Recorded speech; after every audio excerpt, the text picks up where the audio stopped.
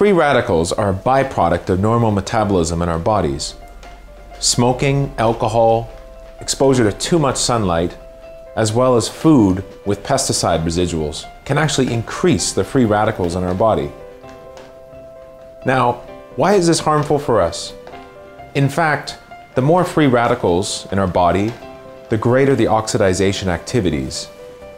Hence, we are exposing ourselves to a range of diseases, and actually we can increase the aging process in our bodies.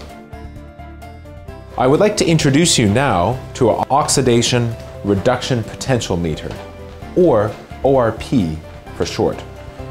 Now, what this ORP meter measures is, you will see here a number come up. If it's positive, this is indicating the oxidizing effects of a liquid. The higher the number, the higher the positive number that is, the greater the oxidizing effects of this liquid. Now, if it's a negative number, then we have an anti-oxidizing effect in the liquid. I'm going to pour a little bit of water in each of these, and let's see how they do on the ORP meter here.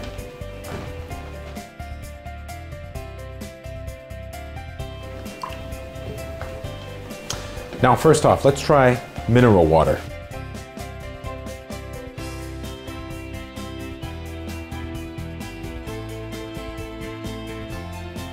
Well, we can see that it has a positive value. Let's take a look at distilled, pure distilled water.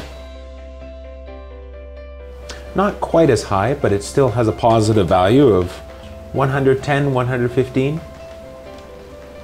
How about tap water? Tap water has a higher positive value of 180, even 190. And now let's try spring water. Spring water quite high as well at around 190. AB9 water. Let's see.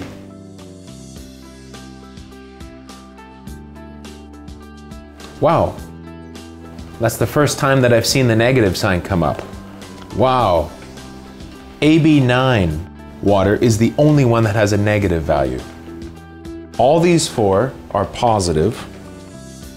This is the only one that has a negative value. Have a drink among all these 5 glasses. In fact, it's not a question of which one I'm going to choose. AB9 water all the way. I've made my choice. What about you?